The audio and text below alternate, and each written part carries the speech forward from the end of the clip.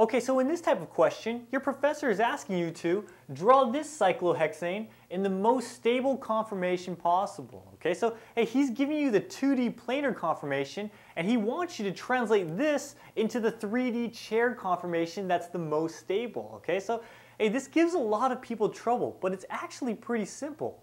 A common misconception that screws a lot of people up is that they try to assign these wedges and dashed lines to mean either axial or equatorial. And let me just tell you now that whether you are a dashed line or a wedge line, a dashed line or a wedge line, this has absolutely nothing to do with whether that substituent is axial or equatorial.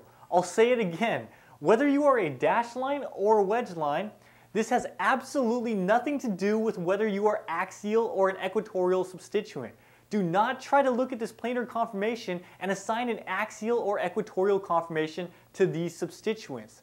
It does not tell you whether the substituents are axial or equatorial. What it does tell you is what direction these substituents are going to be pointing in. So what you can do is assign a direction to these dashed and wedged lines. All right, so check this out. You can say that a wedge line means that the substituent is pointing in the upward direction, and a dashed line is pointing in the downward direction. Or you can flip that around and choose to say that a wedge line stands for pointing down and the dashed line stands for pointing up. It doesn't matter what direction you assign to what, just as long as you stay consistent, okay?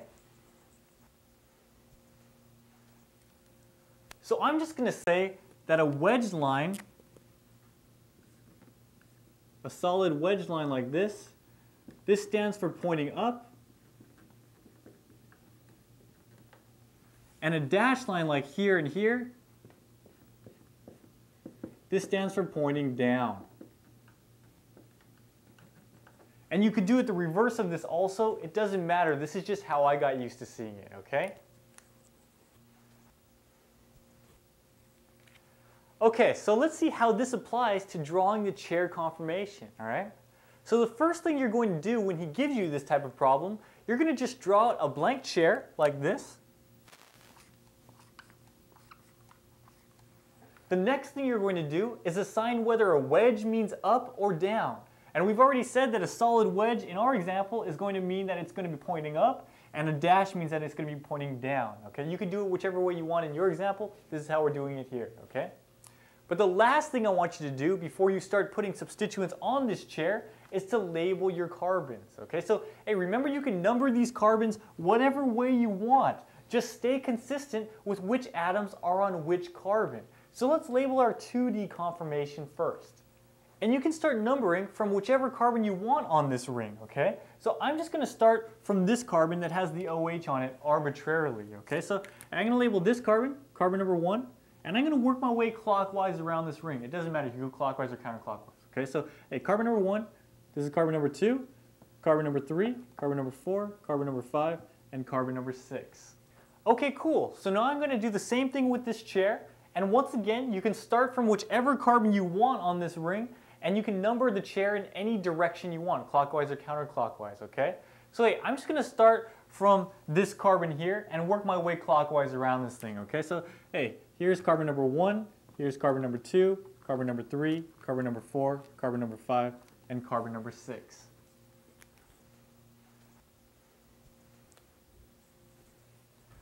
Okay, cool. Now we're ready to start adding substituents, okay? So, hey, let's look at our planar conformation and see which carbons have what substituents on them. And hey, we see an OH on carbon number 1 and a CH3 on carbon number 2. So you guys, you better end up with an OH on carbon number 1 and a CH3 on carbon number 2 of your chair also.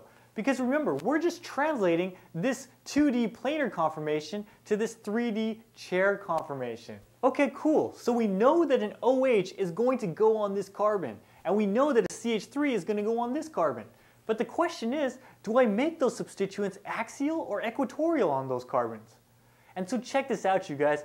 Do me a favor, and whenever you're putting substituents on a chair, draw out bonds going in both the axial and equatorial positions. What I mean is, hey, we're putting an OH group on this carbon, right? So let's draw the bonds going in both the axial and equatorial positions. And how do we do this? Well, we said that whichever way the chair points, that's the direction we draw the axial bond. And this carbon is pointing in the upward direction. So we draw the axial bond pointing straight up, like this. Not diagonally up, but straight up, remember? Okay? And the equatorial bond is going to be pointing horizontally to the right and slightly down, like this.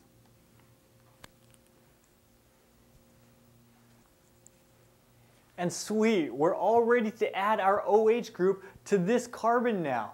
But which position are we going to add it to? The axial or the equatorial? Well, an easier way to think about this is which one of these bonds are you going to add it to? The one pointing up or the one pointing down? So in this case, this axial is pointing up and this equatorial is pointing in the downward direction. And I know it's only pointing slightly down, but hey, compared to the axial, this equatorial is pointing more down than it is up, right? Okay, awesome. Here's the cool part. Remember how we assigned that a wedge meant that it's going to be pointing up and a dash means pointing down? Here's where we're going to apply that. Okay, so in the planar conformation, there is a dashed wedge to the OH, meaning that this OH is going to be pointing down in our chair. So which position are we going to be putting the OH in? On this bond that's pointing in the upward direction, or this bond that's pointing downward? Well, hey, dash means down, dash means pointing down, right? So that would mean we'd put this OH on the bond that's pointing down. So we'd put this OH here. And awesome, you guys, you just translated this dashed OH to a downward pointing OH on our chair. And just to be complete here, you guys, let's fill in this hydrogen on our chair conformation. And this hydrogen has a solid wedge to it, which means it's going to be pointing up on our chair, which means it's going to be pointing up on this carbon. Okay, so this hydrogen would be pointing up since it's a wedge.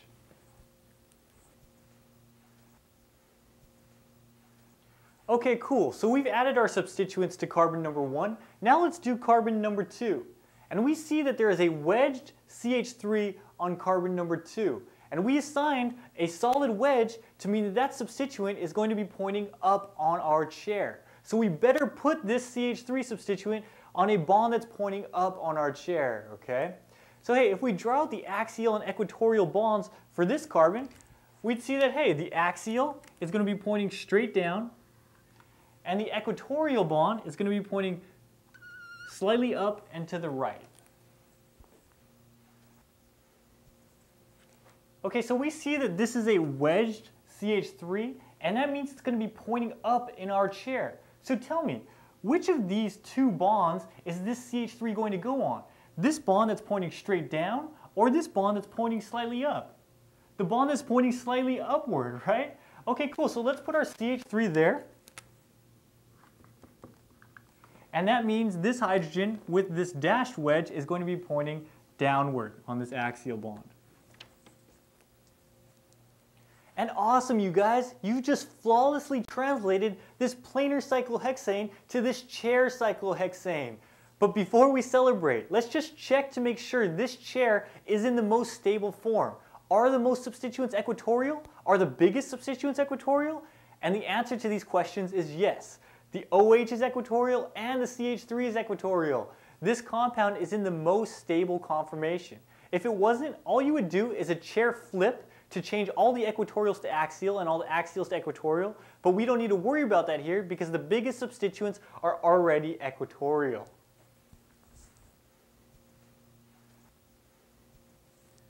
And oh my gosh, you guys, that took forever to show you how to do that. But trust me, it's just because I was telling you every little detail about how to draw this. When it actually comes down to doing a problem like this, it will only take a couple minutes tops.